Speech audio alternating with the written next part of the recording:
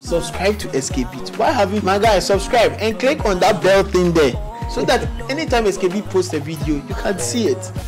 Hey, hello Africa, hello Ghana. Our names are Afre. Hey, no, it be Afre. Yeah, be Afre. Charlie, Matakamo. Keep watching SK Beat Records, man. The best. Supporting musicians all over, man. Big ups, guy. I was not really expecting this, but it just came unknowingly. I've already given up before, but my God in heaven just stepped me out. SK Beat on the mic, Instrumentalists should be paid. That's my view. I think instrumentalists should be paid. Okay, if that's your view, what's your reason? Yeah, I think they are rendering a service to the church, and the church in return has to appreciate the service they are rendering to them.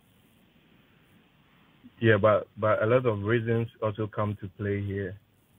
So, I think one of the things that I look at is how the instrumentalists got engaged by the church in the first place, whether they were employed or probably they were born in the church and they were groomed to learn the instrument. Like in my case, I was part of the young people being trained by the church to learn the instrument. So I see myself as contributing back to the church. But if someone learns to play on his or her own somewhere else and then gets engaged by the church, then I think there should be a conversation about as to whether they should be paid or not. This call that I had is from my sister. It's an unknown number. Trace where exactly she is. Yes, say. As soon as possible. I'm working on it. Good.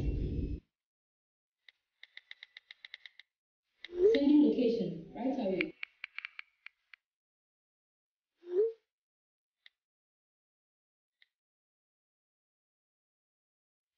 Officer, sir. I want us to get ready. Just the two of us. Okay, sir. Get ready. Sir, yes, sir.